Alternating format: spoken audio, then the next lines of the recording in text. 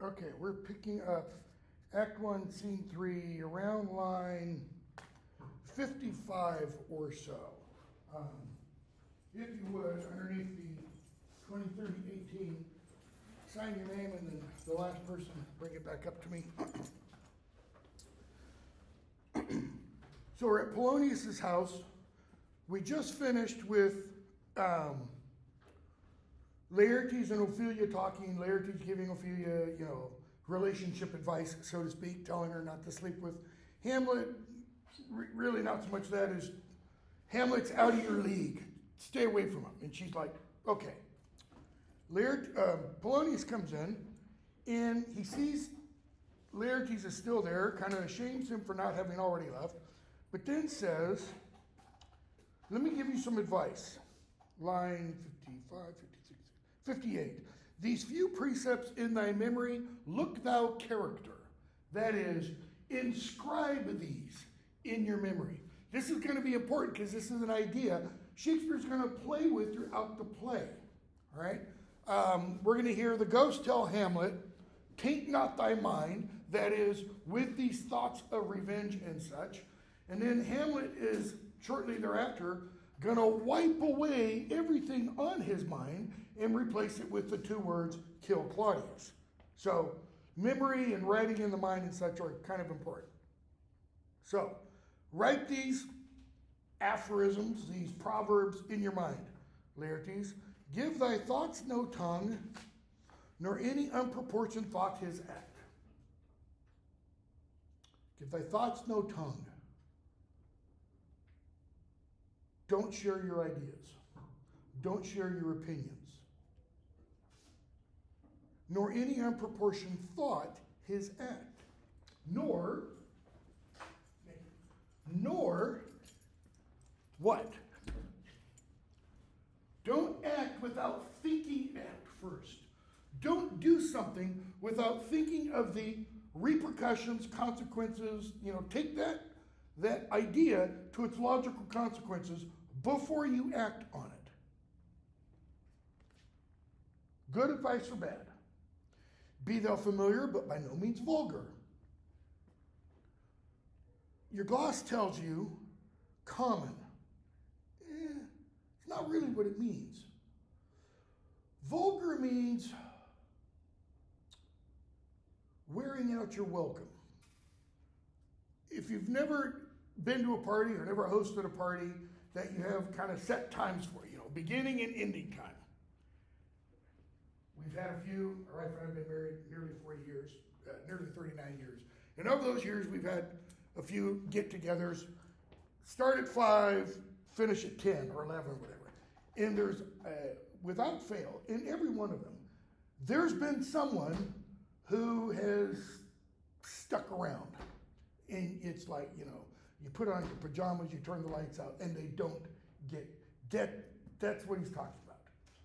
Don't be so out and about that people get tired of seeing you. All right? Those friends thou hast in their adoption tried, grapple them to thy soul with hoops of steel, but do not dull thy palm with entertainment of each new hatched, unfledged comrade. That is, friends that you have, and you've proven their friendship. That's the word tried. You've proven that adoption. Like they're like a sibling to you. He says, those friends, tie them to your soul like steel. Don't let anything happen to that friendship. But don't dull thy palm with entertainment of each new hatched, unfledged comrade. That is, don't wear out your hand of friendship with every new person you meet. I remember reading years ago, I don't remember who was running for election. Somebody was running for president. And there was an article about, again, I have no idea who this even was about. But what I do remember is the candidate talking about hands being sore at the end of a day because of going out and shaking so many people. That's what he's talking about. Don't assume that somebody you've just met is someone who will stick by your side through thick and thin. Beware of entrance to a quarrel, but being in, bear it that the opposed may beware of thee. Beware of entrance to a quarrel means what? Don't get in an argument or fight.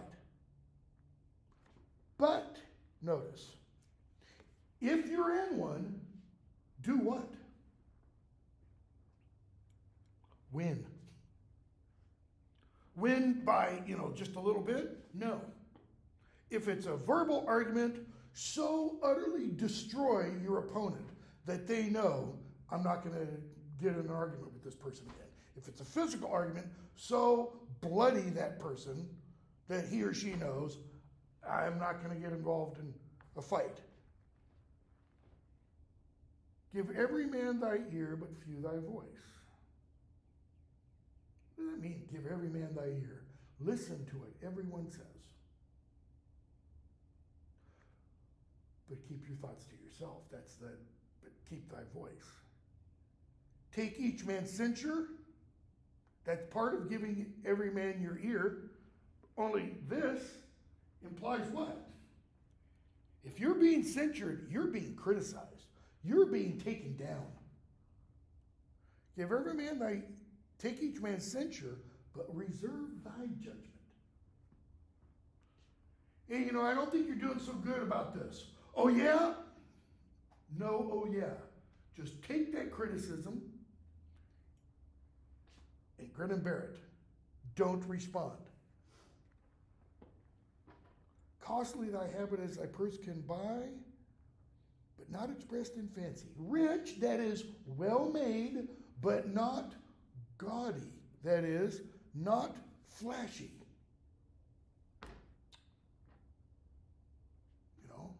You go to work for a Fortune 500 company. You're starting out, entry-level position. You don't go buy a $5,000 suit to work in the file office. Maybe if you're made a partner in a law firm, then you get the $5,000 suit, or 10 or whatever, okay? Why? Because the apparel oft proclaims the man. We may think we're above this, but what do we all tend to do? We judge people by how they dress. We judge a book by its cover. Neither a borrower nor a lender be. And he tells us why. Because a loan oft loses both itself and friend. You loan a friend $100, your friend doesn't pay you back, you're out the 100 and the friend. And borrowing dulleth edge of husbandry. And your gloss for husbandry says thrift. That's possible. Husbandry refers to something else. Husbandry refers to, literally, it's the breeding of animals. Okay? Metaphorically, it's hard work. Working on a farm is hard work. It's industry. This above all, that is, this last piece above everything else I've told you. To thine own self be true. And it must follow as the night the day, thou canst not then be false to any man. So what does that mean, to thine own self be true? True means right, upright. Okay? It means follow your inner moral compass. Do what you know to be right. Why? Because if you do something that you know is wrong, how does that bleed out? How does that get acted out with others? Well, if you lie to yourself, you could very easily lie to others.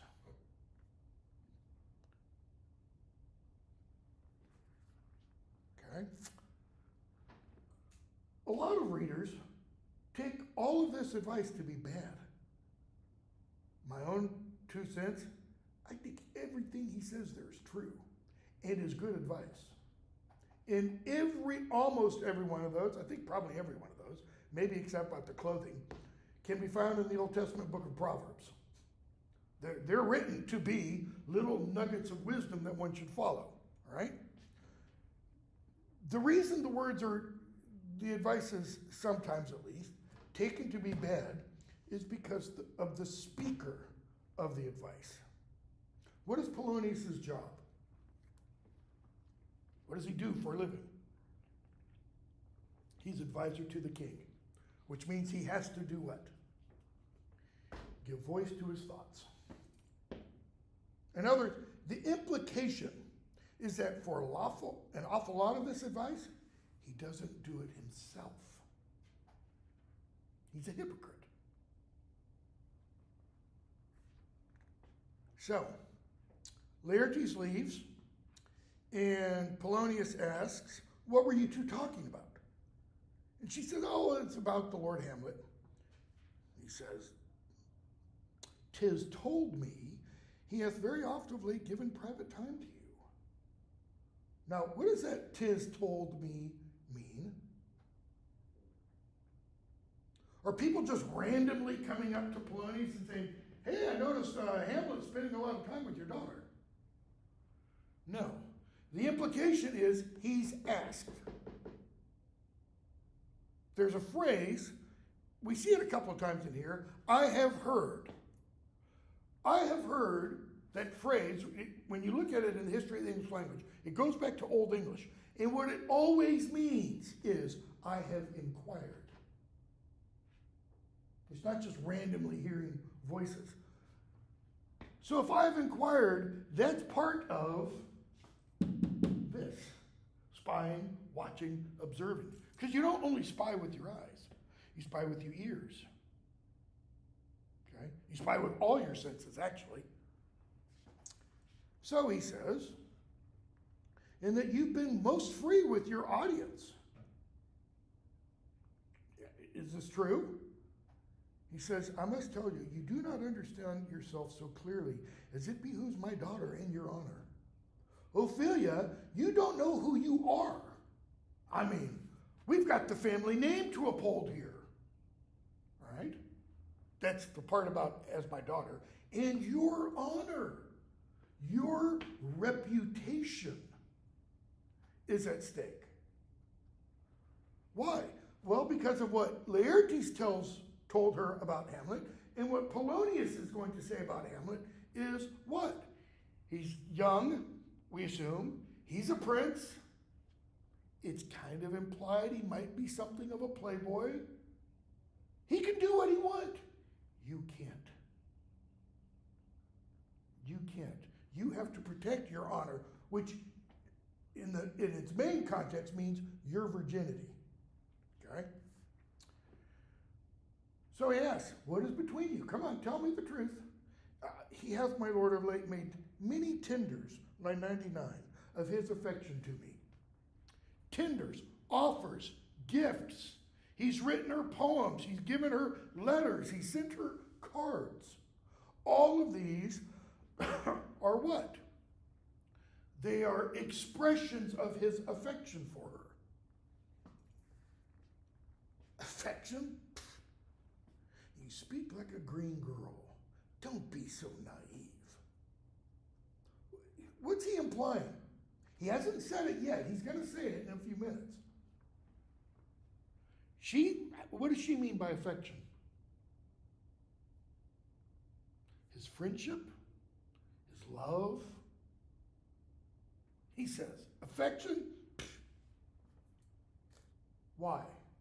It's not affection Hamlet wants, Polonius is suggesting. Do you believe his tenders, as you call them? Do you believe what he's written in these letters and poems and cards? And she says, I do not know, my lord, what I should think. And that line has given feminist critics of Shakespeare's plays headaches ever since it began. Feminist criticism began. Because how does it portray Ophelia? I mean, people have written articles about why Ophelia's name begins with O. Because that also represents what? Zero, no, nothing. She's a big, fat nothing. She's a zilch. You can fill her in with whatever you want. And the feminist criticism is, well, it's just, part of the patriarchal idea of women. They don't mean anything without men, etc. Okay? I think that's a bunch of nonsense, but just giving you an idea of what some say. So, she says, I don't know what I should think. I don't know what to make of Hamlet's affection. So he says, let me tell you. Think yourself a baby, and that you've taken these tenders for true pay, which are not sterling. So she used the word tenders, or tenders, sorry. Polonius then uses it again. All right. Now he uses it a third time. The third time it's used. He uses it his second time. How does he use it in this context? These are not offers. These are not gifts. These are not, things bestowed upon her. He uses tenders in line 106 as money. He says, you have taken these tenders for true pay, for real money. He says, which are not sterling. He doesn't mean like sterling meaning pure. He means as having real monetary value. He's not literally talking about money, but he's talking of things that have a real value. What is he saying these tenders really are, essentially? They're like IOUs. So he says, tender yourself more dearly. Think of yourself, hold yourself more dearly, meaning worth a higher price. Again, because he's using the money metaphor. Or, not to crack the wind of the poor phrase, in other words, not to stretch the metaphor out too far, which he's already done, you'll tender me, that is, you will make me a fool. So she's understood what he said. My Lord, he hath importuned me with love in honorable fashion. He hath importuned me, okay? He's reached out to me. He's spoken to me. He's begged of me. He's implored me with love in honorable fashion. What does she mean in honorable fashion? In honorable ways. In an honorable manner, right? In other words, he hasn't said, hey, Ophelia, you're pretty sexy. Let's jump in the sack. Strip. Polonius. Sorry, I don't mean to be so crude, but that's essentially. Polonius, fashion you may call it. Because when he uses fashion, what does he mean? Fashion like clothing. What do you do every day? You put them on, you take them off. He's saying his honorable fashion is something he puts on. If it's something he puts on, it's not where? It's not inside. This is an idea we're going to see later in the play. The idea that where is virtue? Virtue is inside. And yet Hamlet's going to tell his mother, even though you're not virtuous now, pretend to be. Pretend. Play act to be virtuous. You do it one day and what? It makes it a little bit easier the next day. All he's talking about there is how do you build a habit? Think about it. Back when I started, I can't use that one. Well, yeah, when I started running marathons, I didn't get up the first day and go out and run 26.2 miles. I got up the first day. I was still in pretty good shape. I got up and ran like 4 or 5 miles and slowly built up. Okay? Kind of pretending at the beginning, etc. Hamlet, in that scene, is going to be talking about how you build virtuous habits. Even if you're not virtuous to begin with, you can become virtuous by habit. So, she says, in response to, you can call it fashion, And he's given countenance to his speech, my Lord, with almost all the holy vows of heaven. You've got a gloss for countenance. Credit, support. That is, he's given credit and support for this affection or for this speech with almost all the holy vows of heaven. Well, it might mean credit or support. I think countenance, a better understanding for that word, is his facial expression. She's saying, my Lord, if you'd seen Hamlet when he gave these almost holy vows of love, you would say he's sincere. Can people look sincere and be lying through their teeth? Hell yes. Which is what Polonius is going to get at. Springs to catch woodcocks. Traps to catch birds. Okay? Woodcocks, birds, easily caught. Type of stupidity. But even though he doesn't use the word bird, woodcocks are a kind of bird. And in British culture, even today, and this goes back to the Middle Ages, the word bird is a slang term for a young woman. Okay? And so what does he do? He says, I know that when the blood burns, how prodigal the soul lends the tongue vows. That is, the soul gives power to the tongue to make vows, oaths, promises. These blazes giving more light than heat, that is, not being real, extinct in both, even in their promise, as it is a making. You must not take for fire. You must not take these vows for truth. So, limit your audiences with Hamlet, he says. Set your entreatments at a higher rate. Why? Because Hamlet is young, and he walks with a larger tether than you may, meaning he's on a long leash. Why? He's the prince. He can pretty much do whatever he wants. You, my daughter, can't. As for his vows, 127 or 128, they are brokers. And you've got a gloss here, I don't remember what it says. Go-betweens, procurers. They are brokers, not of that dye which their investment show, but mere implorators of unholy suits, breathing like sanctified and pious bawds. His vows, Polonius is saying, Hamlet's vows, are really what? They're pimps. His vows are the money used to secure a hooker. He wants one thing from you, Ophelia. He wants sex. He'll use whatever words he needs to get that. That's what Polonius is telling her. It's interesting, he uses the word bawd because coming up fairly soon in Act 2,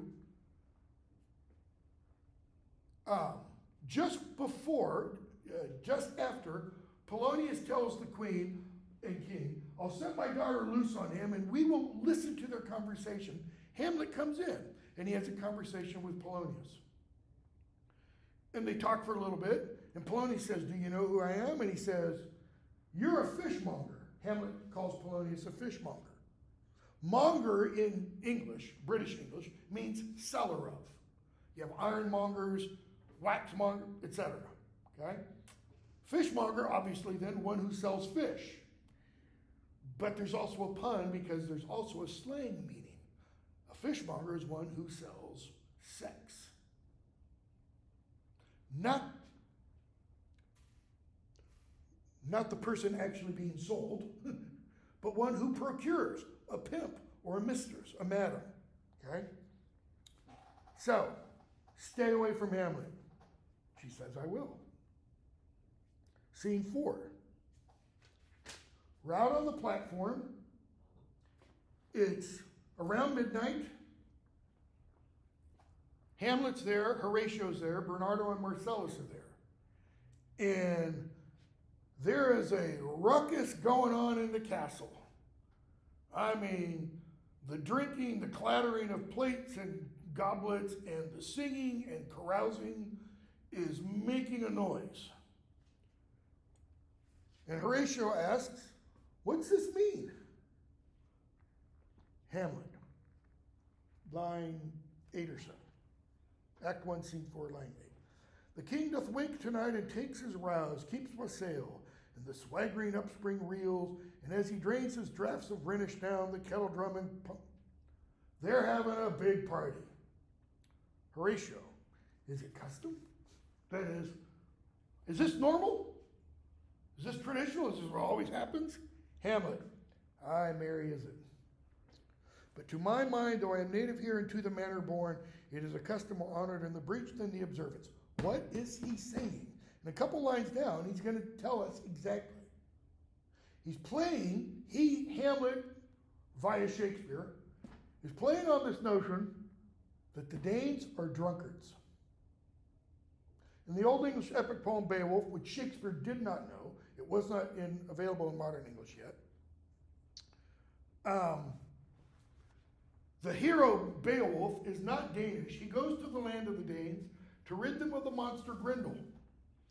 And what the poet reveals to the reader / audience is every night when Danes occupy the castle, the hall, to fight Grendel, they're drunk. I mean, you get these warriors who agree every night, we'll fight Grendel, and they throw back so much booze that they are metaphorically dead to the world. I mean, out cold, inebriated. So that when Grendel comes in, he just picks them up off the ground and starts chewing on them, and they don't wake up. All right? Hamlet goes on. When he says, though I am native here and to the manor born, he means I was born in this castle, and I understand exactly this custom, this tradition. He says, I think it is more honored in the breach than the observance. It's more honored how? By not doing it every night. Why? Because they, other nations, klepa us, sorry, it's going back to Middle English, they call us drunkards. And with swinish phrase, soil our addition, etc. He says it takes away from our glory. Okay? So, the ghost comes in. Hamlet. Angels and ministers of grace defend us. Be thou a spirit of health or goblin damned, bring with the airs from heaven or blast from hell. Be thy intents wicked or charitable, thou comest in such a questionable shape that I will speak to thee, I'll call thee Hamlet, King, Father, Royal Dane. Oh, answer me. So, angels and ministers of grace defend us. Hamlet probably looks to the sky when he does that. Why? Angels come from heaven, metaphorically, heaven's up there. Angels and ministers of grace is redundant. Ministers of grace are angels. And angels are ministers of grace. Be thou a spirit of health or goblin damned. A spirit of health. A spirit designed to bring me wholesomeness or bring health to me, or a goblin, a demon from hell. Do you bring airs from heaven, that is, grace from heaven to me, or blasts from hell? Are your intentions wicked, to draw me down to hell, or charitable, to draw me up to heaven? Charitable just means full of love. Thou comest in such a questionable shape that I will speak to you. Questionable, looks like that. I've got to talk to this thing. Don't let me burst in ignorance. That is, don't let me die not knowing. Burst kind of implies blowing up, okay? Tell me why thy canonized bones, hearsed in death, have burst their sermons. Canonized. He received the full, proper funeral. In Hamlet, the world of the play is Catholic. It's not Protestant. very important to bear in mind. It's set in the past. Okay? 1600 in the play is performed in 1600. In the past, there wasn't any Protestantism until 1517. We'll talk about that in a few days. So he says, how did you come out of the grave? How did you come out of the dead? See, bodies, persons that were buried with the full rites of the church, it was thought, that person is what? Laid to rest. And they stay in rest, Sabbath, that's what Sabbath means, until the second coming, or until the judgment day. What's up? Literally, What may this mean, that thou dead course again in complete steel revisits thus the glimpses of the moon, making night hideous, and we fools of nature so horridly to shake our disposition, with thoughts beyond the reaches of our souls? That is, I don't even have the mental framework to understand what's going on here. Explain. And the ghost beckons to Hamlet. Horatio, Marcellus say, don't go. Hamlet says, I will. So Hamlet goes off with the ghost. They go off through one door. Marcellus, Horatio, Bernardo go off through the other door. Hamlet and the ghost then come through probably the other door. And Hamlet says, stop. Where are you leading me? I'm not going any farther. Mark me, the ghost says. Mark me. Pay attention. Take notice. I will. My hour has almost come when I to sulphurous and tormenting flames must render up myself. What connotations do sulphurous and tormenting flames immediately raise in the mind? Heaven? Is that paradise? No, that's hell. Alas, poor ghost. Don't pity me. Lend thy serious hearing to what I shall unfold. Speak. I'm bound to hear. Bound how? It's almost like he's saying, I can't move. So art thou to revenge when thou shalt hear. What?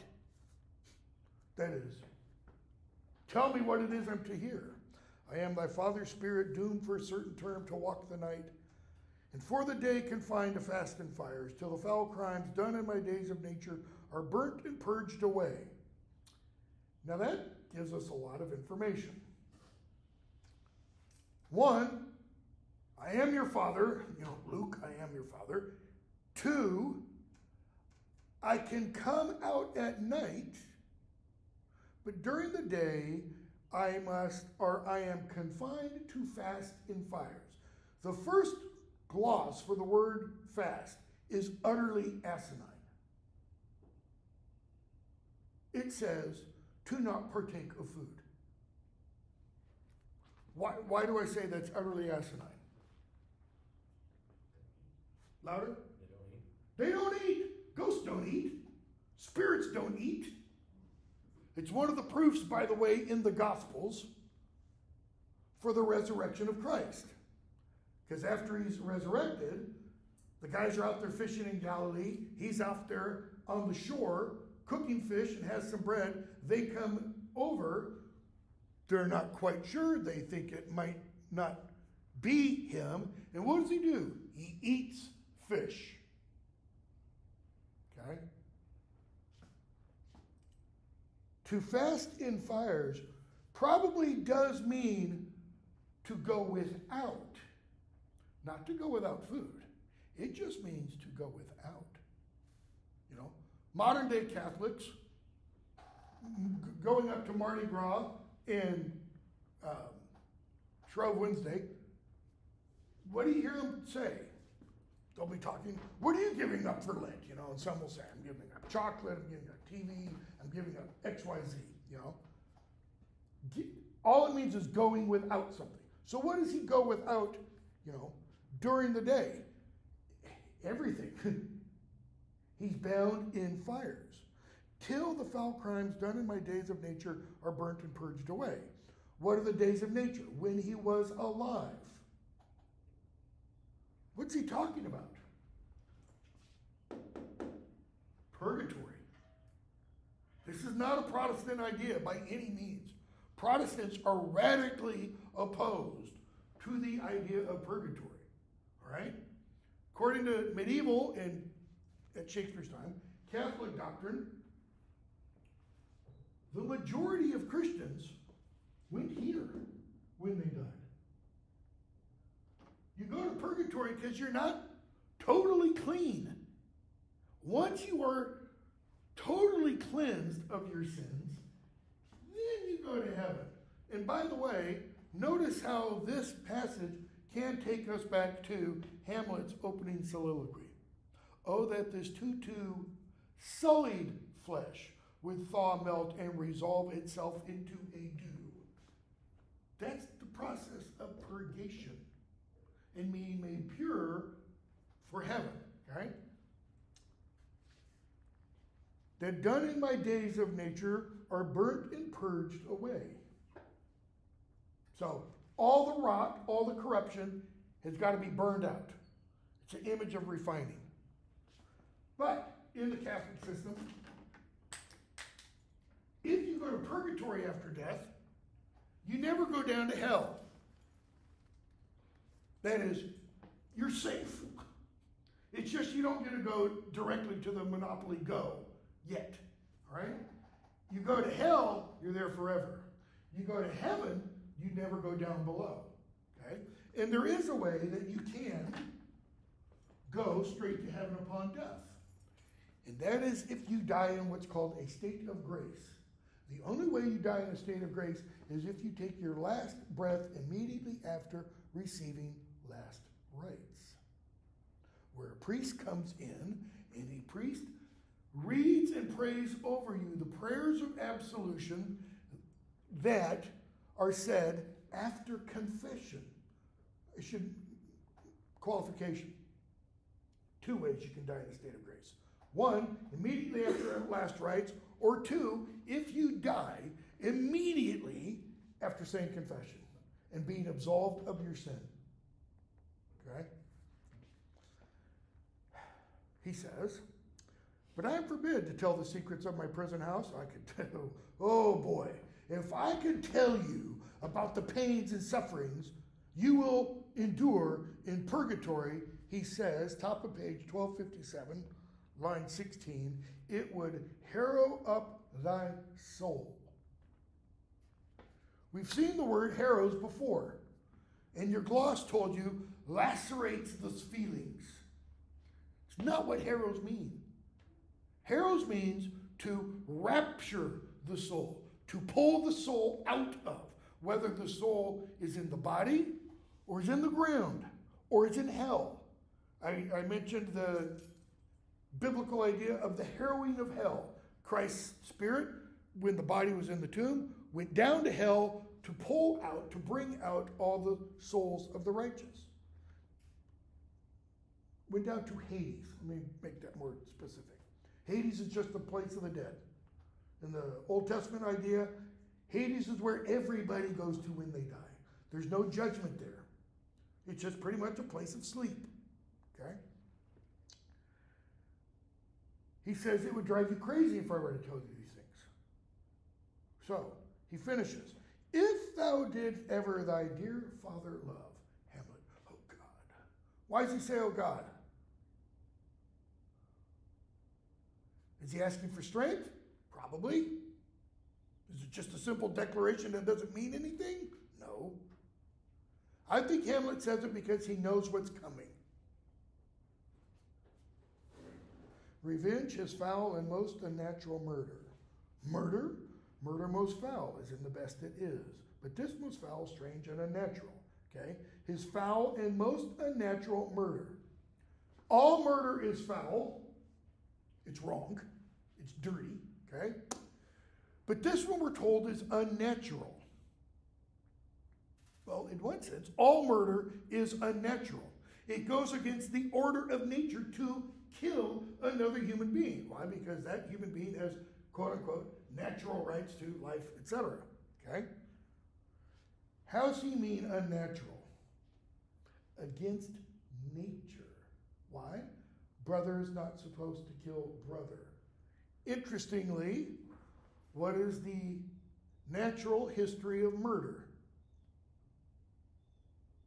When or where or who are those involved in the first murder? Garden of Eden. Cain kills his brother, Abel. Now, it's probably not, let me rephrase that, it's not in the Garden of Eden, that's right after Adam and Eve are kicked out of the Garden of Eden. But it's as close to the Garden of Eden as you can get. Remember Hamlet's opening soliloquy. What is the world? To him, 'tis an unweeded garden. Okay? This unnatural, it goes back to the first murder. Hamlet, tell me, haste me to know it. That is, tell me quickly, and what will I do? Like thoughts of love, boom, I'll do it. There won't be any space of time between my hearing and my performing this vengeance. Okay? The ghost, I find thee apt. That is, I think you're prepared. I think you're ready to hear now. So he says, you heard that I died sleeping in my orchard, that a serpent came and bit me. The serpent that took my life, where is my crown? Oh, my prophetic soul. Why does Hamlet say his soul is prophetic? What else? What three words could you use to replace that with? I knew it. His first soliloquy. What does he go to? It's not just about suicide. My father's dead. He's not even dead a month yet. And mother gets married to this satyr. Talking about his uncle. He knew something wasn't right. I, that incestuous, that adulterate beast with witchcraft of his wit, traitor's kiss, blah, blah, blah. He won to a shameful lust the will of my most seeming virtuous queen. In other words, he tricked her. Go back to Polonius's advice to Ophelia. His tenders were what? They were not pure, they were not wholesome, they were not sterling. Hamlet Sr. is suggesting. But what's he also telling us about his wife? She wasn't all that pure either. Notice, my seeming virtuous queen. Seeming, it's subjunctive. It indicates a condition contrary to fact. If she were virtuous, what would be the result? She wouldn't have married my brother. What did Hamlet say about his mother? Frailty, thy name is woman. Why? Because she posted with such dexterity, his soliloquy, to incestuous sheets. That's not about his uncle. That's about his mother. Okay? So we're told she's seemingly virtuous. Hamlet, as I mentioned, later on in late in Act 3, I believe it is, Hamlet's going to tell his mother how to become virtuous. I alluded to it previously. So, he says, he goes on, ooh, I smell the morning air. That is, it's about time for me to go get locked in chains and fire again. So he explains how he really died. Yes, I was sleeping in my orchard, and my brother came in and poured poison in through my ear. And he died. How? Line 76. Cut off even in the blossoms of my sin. That is, cut off in the springtime of my sin. My sins were fully alive in my body. I mean, they're just blooming everywhere. Unhoused, disappointed, unannulled, no reckoning made. and your gloss for all those essentially says he died what's called unshriven, that is unconfessed, unabsolved, and without last rites.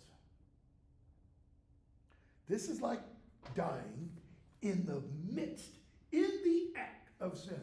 In Dante's Divine Comedy, in the first part, dealing with hell, the Inferno, Dante meets a couple, a young man and a young woman. These are real people. They really lived, okay, who are caught in the act of adultery.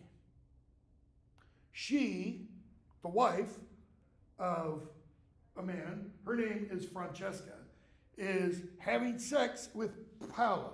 I think, I'm not positive, it's been a while since I've taught it. I'm pretty sure Paolo is her husband's brother. So, okay. The husband finds them in, what's the phrase, in delicto flagrante, in the act, and stabs them with his sword, kills them both. They go to hell where they are in the whirlwind of lustful passion for all eternity. He's always trying to reach her, he never can. Okay? Dante speaks to them and they tell their story.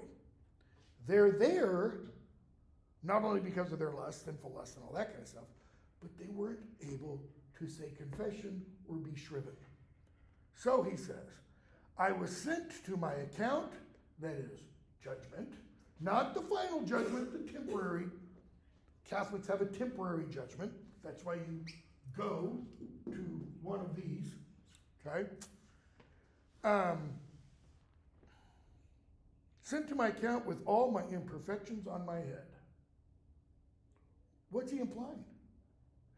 If I'd been able to confess, I wouldn't be burning in fires during the daytime. So, he says, if thou hast nature in thee, bear it not. Let not the royal bed of Denmark be a couch for luxury and damned incest. Don't let it happen. But, he says, howsoever thou pursues this act, taint not thy mind. Pursues this act. How you get vengeance, how you get revenge. Don't let it taint your mind. So what does that mean, to taint your mind? Let's say I brought in a big glass jar, 5-gallon glass jar, full of white paint. If I were to get a drop of any other color paint and drop that, a single drop in that white paint, it would taint that entire 5 gallons. Taint means to make impure. So, do not make impure your mind, Hamlet. Don't let this, what's he really saying? Don't let this make you go crazy. Don't let this be the all-encompassing focus of your energies. And then he says, and leave your mother alone. Don't do anything to your mother. Let heaven take care of her. Ghost leaves with saying, remember me. All you host of heaven up there, O earth down here. What else? Shall I couple hell? That is, shall I bring all these hosts together? All the hosts of heaven, the angelic beings, all the hosts of earth, all the people, all the hosts of hell, all the demons. Oh, fie, hold my heart. It's the third time we've heard Hamlet say something like, but break my heart, calm down, soul. Now it's hold my heart. Why? Hamlet's about to lose it. Or is he? Remember thee? Aye, thou poor ghost, while's memory holds a seat in this distracted globe. In this distracted globe, your footnote actually has this right. He should point to his head. But some readers say this distracted globe, Hamlet does this. And it's not the Globe Theater. It's the world. The world is distracted. What does it mean to be distracted? Literally, it means to be drawn, like dragged, away. Away means off the right path. The entire world, in that sense, is distracted since the beginning, since Adam and Eve. But here he probably more specifically means his mind. His mind is out of focus. It's distracted. It's not focused on the right thing. So he says, yea, from the table of my memory I'll wipe away all trivial fond records, all saws of books, all forms, all pressures past that youth and observation copy there. Everything I've learned from birth into this moment, it's like a mind wipe. All that is gone. And what replaces everything he's learned before? Kill Claudius. What did the ghost command him to do? Taint not thy mind. Hamlet hasn't just tainted his mind. He's reformatted it and made the drive only work according to kill Claudius. Okay? So, Horatio, Marcellus, Bernardo come in.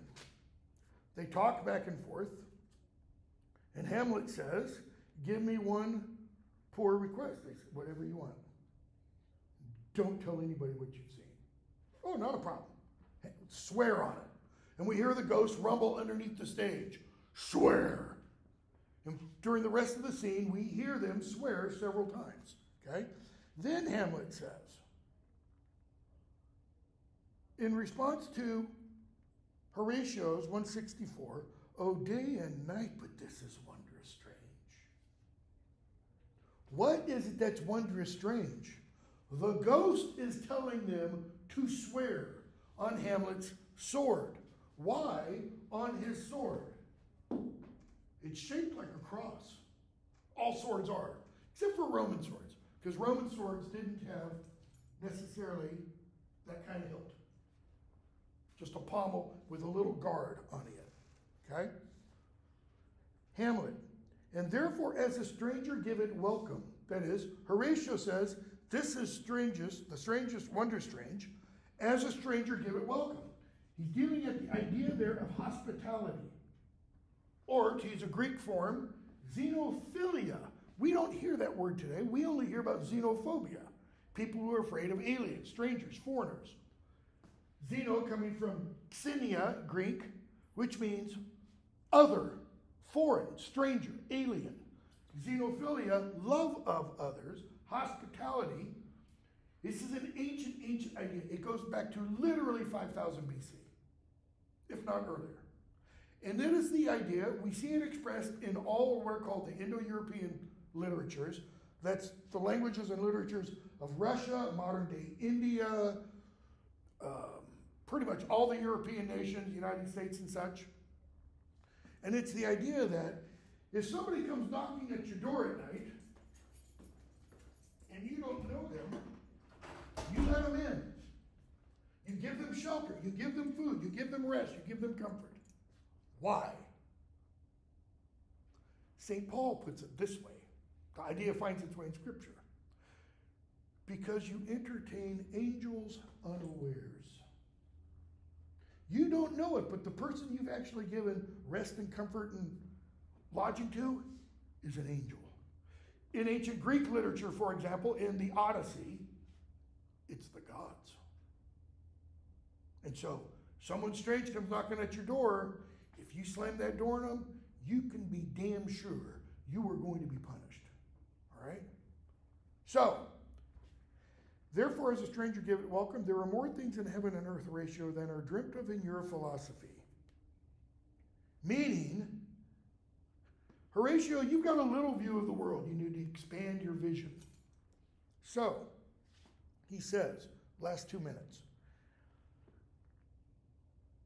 however odd or strange I bear myself, as I perchance hereafter shall think meet to put an antic disposition on, don't give out, you know what I'm doing.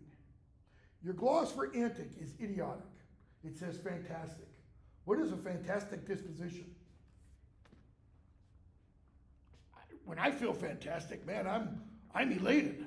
It's not what he means. He means crazy. Absolutely out of his mind, crazy. But what's he talking about? as I shall hereafter think meet to put on, to pretend, to play at, to act. So, one of the big critical questions is, from here on out, is everything Hamlet does pretending to be crazy? How do we know when he's pretending, when he isn't pretending? Is Hamlet ever really mad, meaning crazy? So, the ghost leaves. They swear on the ghosts. They swear on Hamlet's sword again. And Hamlet says, let's go in together. Still your fingers on your lips, I pray. The time is out of joint. Still your fingers on your lips. We still have that symbol today. The time is out of joint. O cursed spite that ever I was born to set it right. What does he mean the time was out of joint? Think that great chain of being. The link is missing. And he's saying, I was born to fix this. Like fated? Well, fate isn't a Christian, Catholic, or Protestant idea. But predestination is. God's governing of the universe is. Hamlet seems to be saying, I was born at a particular time, particular place, to do what? To fix a problem. The idea is that the problem existed before he was even born. All kinds of deep theological issues. Okay, we'll stop there. I thought we'd get a little bit farther. We will pick up with Act 2 on Monday. If you haven't already, read through